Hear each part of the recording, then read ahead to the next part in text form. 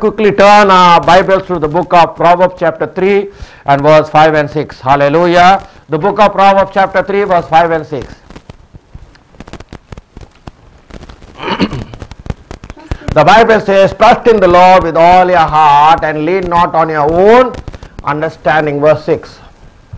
In all your ways acknowledge him and he shall direct your path. He says, trust in the Lord. Trust in the Lord at all times. Hallelujah. He says, and lean not on your understanding. It is sometimes very difficult to trust the Lord. Hallelujah. Amen. We can trust the Lord in certain areas, but in certain things we are not able to trust the Lord. Hallelujah. But the Bible says, trust the Lord with all your heart and lean not on your own understanding. Let us look into Psalm 62 and verse 8. Let us read what it says. Hallelujah. Psalm chapter 62 and verse 8. Trust in him at all times, you people, pour out your heart before him, for God is a refuge for us. Hallelujah. Trust in him at all times. It does not say sometimes, not that on certain things we trust him, in certain things we cannot trust him. Oh, we say like, oh, this God can do, or this God cannot do. No, because God is omnipresent, omnipotent, and omniscient. So here the word of God, it says, trust in him at all times, you people, pour out your heart before him, for God is a refuge for us. Hallelujah. So let us look into Jeremiah chapter 17 verse 7 and 8. Jeremiah chapter 17 and verse 7 and 8. The book of Jeremiah chapter 17 verse 7 and 8 clearly. Hallelujah. Blessed is the man who trusts in the Lord and whose hope is in the Lord, for he shall be like a tree planted by the waters, which spread out his roots by the river, and will not fear when heat comes. But its leaves will be green and will not be anxious in the years of drought, and will not cease from yielding fruit. He says, blessed is the man, you will be blessed. What? Who trust in the Lord, whose hope is in the Lord, for he shall be like a tree that is planted by the water. Hallelujah. That means what happened? That you will not fear the heat. You will not fear, but his leaves will be green, and you will always not be even anxious. Why? Because you are trusting in the Lord. That's why he says you are blessed is the man who trusts in the Lord. Hallelujah. That's why you are blessed when you start trusting in the Lord. Why you trust in the Lord? Because he trusts you. Amen. According to Isaiah chapter 26 verse 3, let us see what does the word of God says in Isaiah chapter 26 and verse 3. Hallelujah. You will keep him in perfect peace whose mind is stayed on you, because he trusts in you. Who trusts in you? God trusts in you. But sometimes we are not able to trust in God as how God trusts us. He says, because he trusts in you. Hallelujah. And that's very much important, my brother, my sister in Christ, that we must always trust in the Lord. Hallelujah. Because he is trusting in you. Hallelujah. I have always said that God is always in partnership with you. Without you, God can do nothing. Hallelujah. So that's way we need trust. If your marriage has to stand, you need trust from both sides. Not only from the husband, but even from the wife. Both one have to trust one another. Then only that marriage will stand. But if you do not trust one another, the marriage will surely break up and it will end up in a divorce. Trust is very much important, my brother, my sister in Christ. So also the word of God is saying, just like how God trusts in you, you must also trust him though you cannot see. Like Abraham. Abraham believed in God. The Bible says he was considered righteous. When God called Abraham, Genesis chapter 11, God said, leave everything and walk into the land for which I will show you, a land flowing of milk and honey, the promised land. Abraham was already a rich man, but he was an idol worshipper. He did not know the true God. He did not know the living God. But when God called him, God said, leave everything. God did not say, bring your wealth. God did not say, you need to bring your cattle. God did not say, bring this, bring that one. Even God never told that, bring your father or bring even your nephew. God said, you and your wife come. God instructed Abraham for what? For him and his wife to come. God never said, bring Lot and come. God never said, bring your father and come. You see clearly, when God tells you something to do, you must be obedient to what God tells you. Don't try to bring other people. It will not work out with God. So in meantime, what happened? While they were still coming to Canaan, who died? Abraham's father died. And after that, who was like a thorn in the flesh for Abraham? It was Lot. And that's why what God had to do, there was a dispute between the husband of Lot and the husband of Abraham. And Abraham said, we are like brothers, let us not fight. And immediately what happened? They divided the land. And then we know that Lot, what did he choose? He chose the land which was full of greenery, which was the fertile plains and everything, and he thought that is thing. You know, that's what sometimes your eyes will deceive you. And finally, where did he land up? He landed up in Sodom and Gomorrah, which were all Sodomites. Hallelujah. Which means homosexual people were living in that land.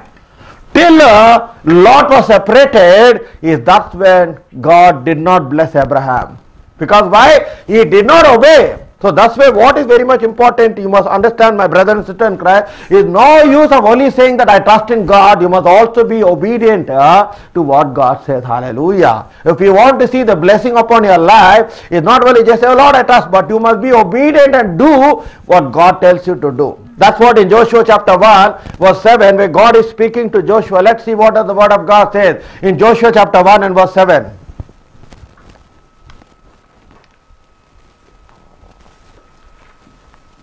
Only be strong and very courageous, that you may observe to do according to all the law which Moses my servant commanded, and do not turn from it to the right hand or to the left, that you may prosper wherever you go. What is telling you clearly? He said that you must observe and do everything. You must be obedient and ready to do. You must be obedient, and what you must do? You must be ready to do. Hallelujah.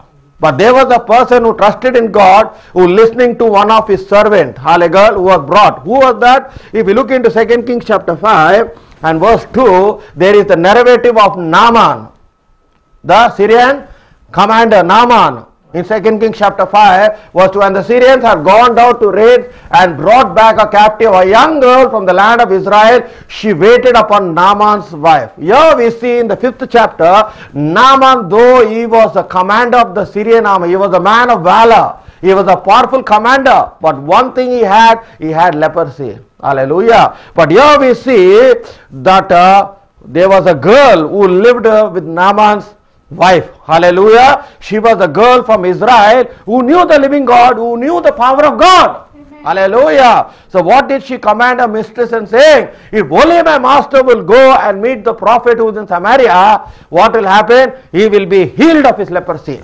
Hallelujah. Now this man listened. He said he trusted in the servant girl. He trusted in what she said. But this man was not obedient. So if you look into verse 10 of 2 Kings chapter 5 verse 10, see what does the word of God says clearly.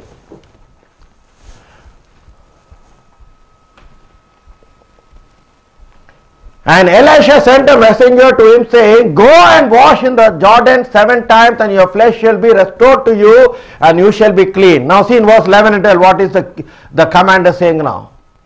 But Naaman became furious and got angry and went away and said, indeed I said to myself, he will surely come out to me. Stand and call on the name of the Lord his God, and wave his hand over the place and heal the leprosy. Verse 12, see what he says clearly. Are not the Abana and the Papar, the rivers of Damascus, better than all the water of Israel? Could I not wash in them and be clean? So he turned and went away in a rage. Now see what the girl is telling now. Hallelujah. That is the man. And his servant came near and spoke to him and said, my father, if the prophet had told you to do something great, would you not done it? But how much more then he says to you, wash and be clean. That means this man was ready to trust the girl and come all the way to Samaria. But he was not obedient to do what the prophet Elisha instructed him to do. So here the girl is intervening and using and say, if the prophet had told you to do something great, will you not do? Because he was desperate for his miracle. Because you know, a person who is suffering from leprosy is not an ordinary issue. We know that. Because in the Old Testament, if you were suffering from leprosy, you have to declare to the public that you are unclean, unclean, unclean, you have to say. Because according to the Old Testament, leprosy means sin. Hallelujah. And the Bible says that a leper cannot enter into the tabernacle of the meeting unless the leper had to be cleansed according to the law of Moses. So this commander was in desperate, but this commander had pride. He says he was furious, he was angry, because he expected that the prophet will come to him and do something great. You see, but he was not ready to obey till the girl intervened and said, if you'd have told you to do something. So what happened is no use of I said, oh, I trust in God, but you do not want to obey what he has to do. Hallelujah. That's what we see even in the wedding of Cana. We know in chapter 2 of John's Gospel, we know in the second chapter verse 2 that they were running out of wine. And immediately we know that Mary came to her son Jesus and said, we are running out of wine. What can we do? Clearly. Hallelujah. And here we see that the disciples must be thinking now where Jesus is going to get the wine. Because the wine has already finished. They must be thinking. They must be thinking or they must be confused. If you look into the Gospel of John chapter 2 from verse 2 to 3 we see, let's read what the Word of God says. In the Gospel of John chapter 2 verse 2 onwards.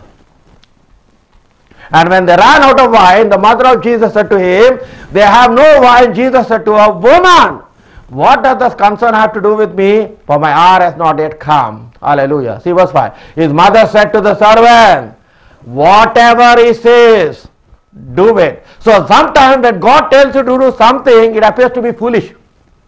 What God is telling me to do this? I don't think this is from God. They must be thinking. But here, the mother was obedient to the son. And what she is telling, yeah, whatever he says, do it. Amen. Don't question. Hallelujah. Don't doubt. Amen. Don't bring disbelief in your heart. But do what he says. So when they obeyed and they did exactly what Jesus Christ told them to do, when they filled the pitchers with water, what happened? Immediately there was a miracle. And it was the best wine that has been served during the wedding. Hallelujah. That's what they gave a report. They said, how is that they preserve the best wine and give it in the last?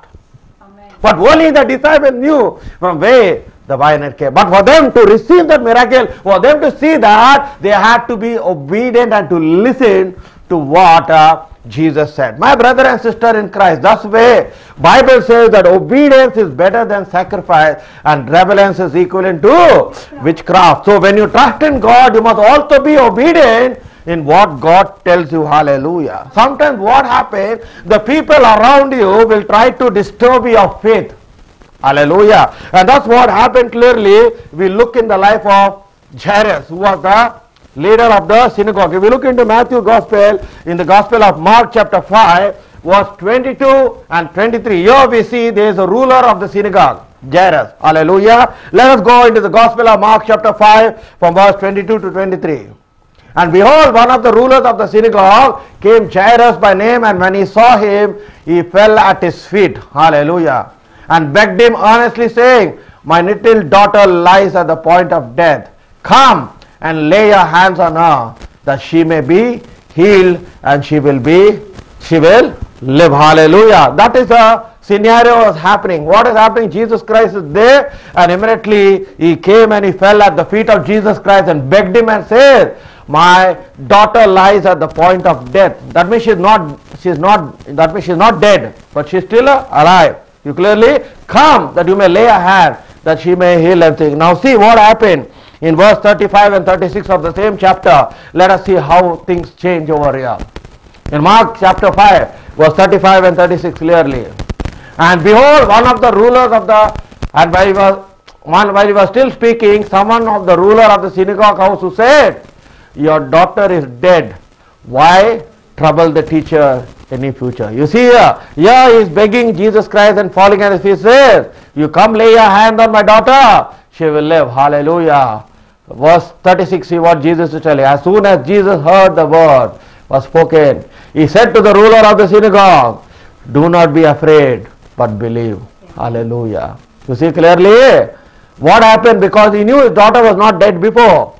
But while Jesus was still there, one of the messengers has come and told, do not trouble the teacher, your daughter is dead. It's no use of him.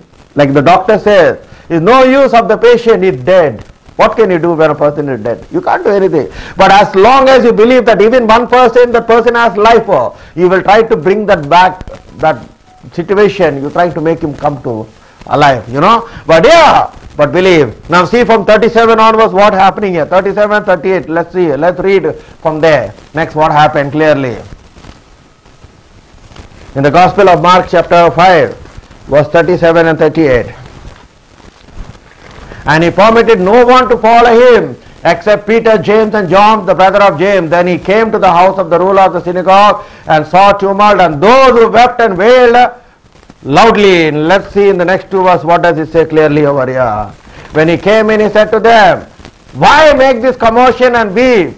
The child is not dead, but sleeping. You see what type of statement Jesus is giving there. And they ridiculed him. But when he has put them all outside, he took the father and the mother of the child and those who were with him and entered where the child was living. What they did? They are criticizing him.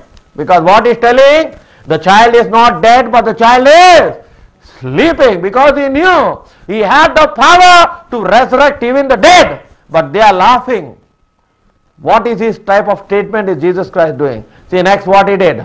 In verse 41 and 42. Then he took the child by the hand and said to her, Talitha Kumin, which is translated, little girl, I say to you, arise.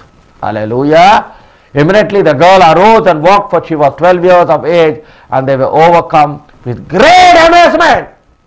What happened? We clearly see in this type of situation that though the person came to Jesus the first time to get his daughter being prayed by Jesus, but then suddenly there was a shock, and the shock shattered his faith. That's what happened when we are asking some people, suddenly we hear the phone ringing. The person is dead and gone. It's no use. But till then you are calling everyone, please pray, please pray, please pray, please pray, please pray. And suddenly you will get a phone call saying, she is dead and gone. Now what has happened? Your faith is shattered. Your trust is gone. That's why they say, do not trouble the teacher, for your daughter is dead. But what Jesus Christ says, do not doubt, but believe. Hallelujah. Because the Bible says all things are possible only for those who believe. Hallelujah. And immediately what Jesus did in front of them, he resurrected Jairus' daughter. My brother and sister in Christ, sometimes we go through this type of situation. Sometimes we have trust in God and suddenly there is something coming on our way like a storm, and suddenly what happened? Our trust which we had so much on God is shattered.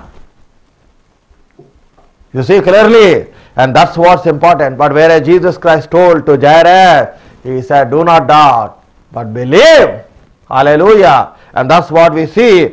That Jesus Christ was able to resurrect Jairus' daughter. Hallelujah. My brother and sister in Christ, that's where the word of God says that we must always trust in God at every situation of our life.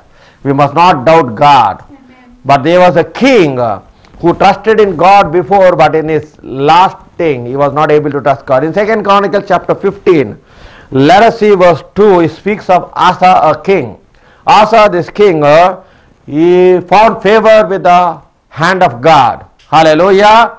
We see clearly in 2 Chronicles chapter 15 and verse 2. Let us read what does it say clearly about this person. Hallelujah. And he went out to meet the seer, went to him and said, hear me, Asa, and all Judah and Benjamin. The Lord is with you while you are with him. If you seek him, he will be found for you, but if you forsake him, he will forsake you. And then after that we see in the same chapter that God blessed him, God fought battles, everything. The Bible says for 35 years his kingdom had peace. Hallelujah. There was peace in the kingdom of King Asa because he depended upon God and he trusted in God. Hallelujah. And God fought all the battle. But in the 36th year of his reign, his heart totally changed. Hallelujah. When his heart totally changed, you know what happened clearly? God, there was an enemy who attacked him. Hallelujah. And here what happened clearly? We know that instead of trusting in God, he started to trust in his the neighboring country. Hallelujah. That his neighbor, thinking that that person will deliver him. Hallelujah. But here we see that it was not able to be possible clearly. And let us look in the 16th chapter of 2 Kings verse 12. What happened to King Asa? In 2 Chronicles chapter 16 and verse 12.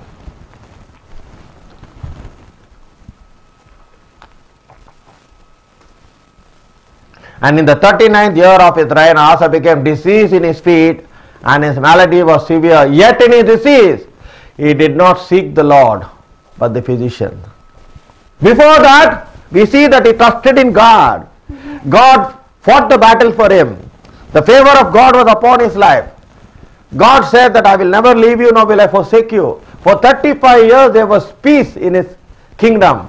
He never had wars with his enemy.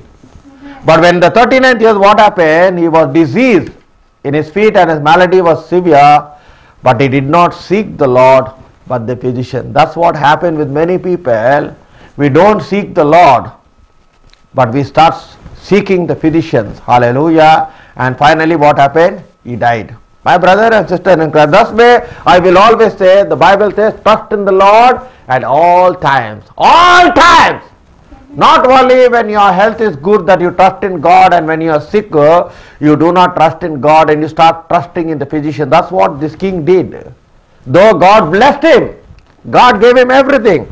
But in the later stage of his life, the Bible says in his 39th year of his reign as king, what happened? He was diseased, but instead of seeking the Lord, God would have healed him. Amen. God would have healed him, because healing was already in the Old Testament. Hallelujah. God healed many people in the Old Testament. But instead of seeking the Lord, what happened? He went and he sought the physician. That's what happened. Instead of trusting in God, we are now trusting in whatever people are telling. The devil will put people in among you and you start listening to them. And what happens? You lose your trust in God. That is the work of the devil, because he will want to divert your mind so that you don't trust in the Lord. Hallelujah. And thus way the psalmist, see what does he say before I finish my message. In Psalm chapter 20 and verse 7, let's read what he says. In Psalm 20 and verse 7.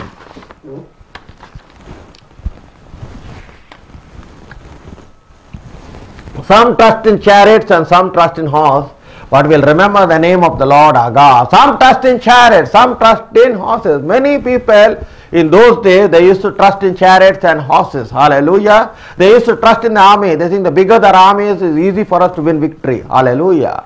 But God does not deliver a person with the mighty strength.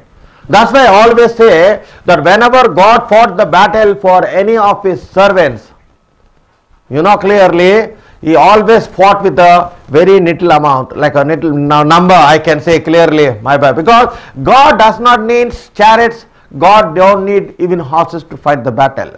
God is enough alone to fight the battle. Amen. You see, that's what I always say. Even when the Assyrian king, Sennacherib, came and he challenged Hezekiah and said, you are still trusting in this God. You see, wow, I destroyed all the neighboring nations, I killed them all.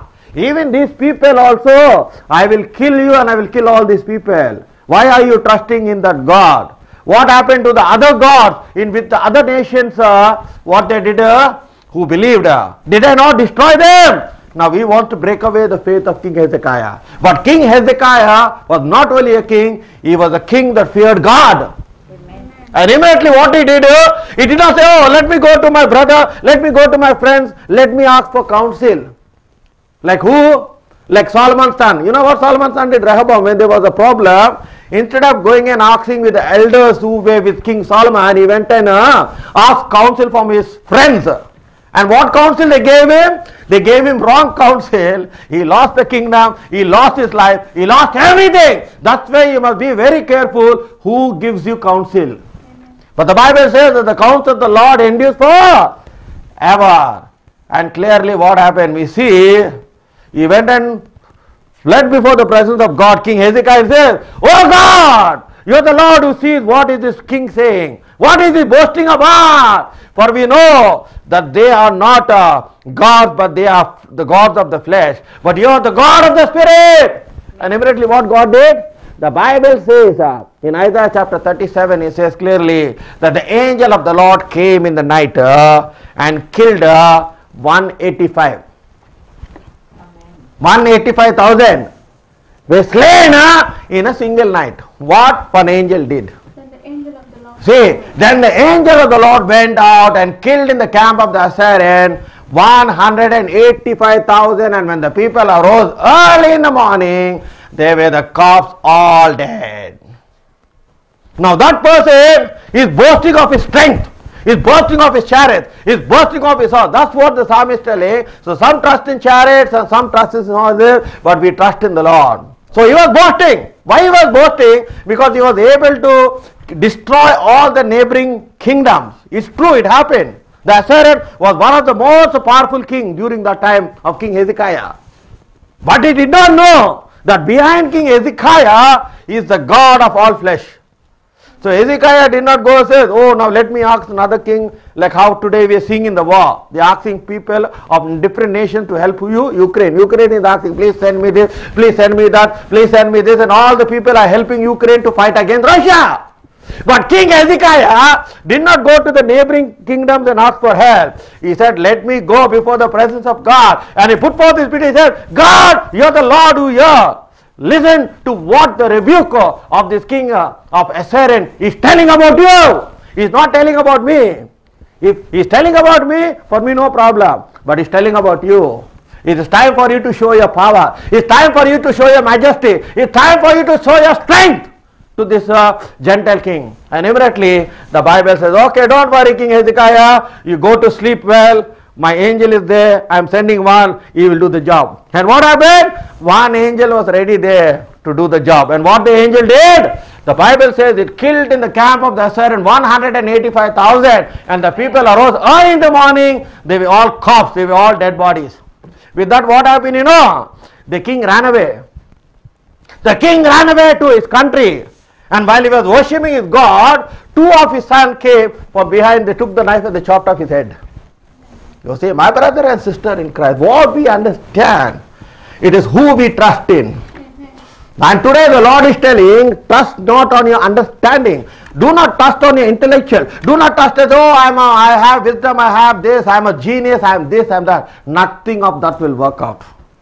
Your certificates will not take you to the place where God wants you, because many people, they trust in their qualification, many trust in their education. Oh, I got this, I got that, I got this. Oh, with my education, with my intelligence, with my wisdom, I will get the best job. Other people who have nothing, they have better position, but you are still searching for a job. Why? Because now you are depending upon your qualification, you are depending upon your intelligence, you are depending upon your wisdom, your knowledge, and you think you are something great.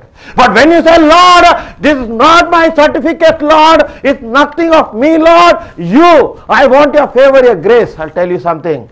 God will move in a mighty way, and He will give you that job which you desire. When you humble yourself and when you say that you are nothing in the eyes of God, He says, Lord, it's only your grace, it's only your favor, Lord. It's not my qualification, it's not my subject, it's nothing to do with me. It's only you. If you say, anyone has to obey, and immediately you will see where God wants you to take you to the next level. Sometimes we boast of ourselves. That's why the Bible says, let a man not boast in his wisdom and knowledge, but he who boasts, let him boast of the Lord. Let him not glorify himself, but he who glorifies, let him glorify God. My brother and sister, when you start glorifying God, God will glorify you in your situation, God will glorify you in your job, God will give you the job which you expect. Only when you humble yourself and says, God, it's not me, but Christ that liveth in me. That's what Paul was saying. You think Paul was a stupid person? Paul's education was up till PhD. I was under the tutor called Gamaliel. But in the book of Philippians, he is telling, oh, my education I consider to be rubbish. Amen. You say, it's not to me, but you, Christ that liveth in me. And it's only through Christ I can do all things, he said. He did not say, he was an intelligent person. He was jealous for the law of his father. He was a very educated person. No one could stand before Paul. He was educated, highly educated. But the knowledge I gained to me, he said, the knowledge that I gained to me, I considered itself to be rubbish for the sake of Christ. Till that knowledge went off from him, God did not use Paul as the mighty evangelist, my brother and sister. Unless he had to forsake certain things, he had to reject all those things. That's when God used him. Hallelujah. My brother and sister in Christ, that's what. So do not depend on your understanding. Do not depend on your wisdom and knowledge and understanding it. Oh, I am a great, I can do anything. I can be successful in any interview because I have studied this, I have intellectual wisdom. You will go to 1,000 interviews, you will not get the job. Because what God opens, No devil can shut. If God has shut it, no one on this planet earth can open it. Amen. So sometimes God will teach you a lesson unless you humble yourself and says, God, it is not me, it's only you. That's what even God taught Nebuchadnezzar a lesson.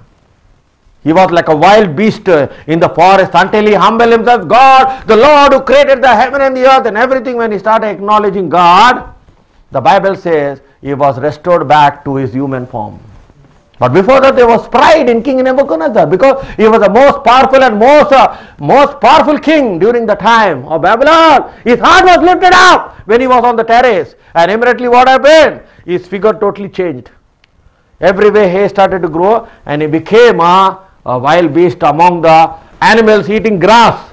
Till he realized his mistake. He humbled himself before God and says, God, you are the one who created the heaven and the earth. Without you I can do nothing. Yes, that's when God restored him back to his position. My brother and sister in Christ, what you understand by this? That's why we must trust in the Lord and not lean on our own understanding, not lean on our own wisdom, knowledge and intellectual, but depend upon God for everything. Let His grace, let His favor be upon your life, and God will lift you up from your position.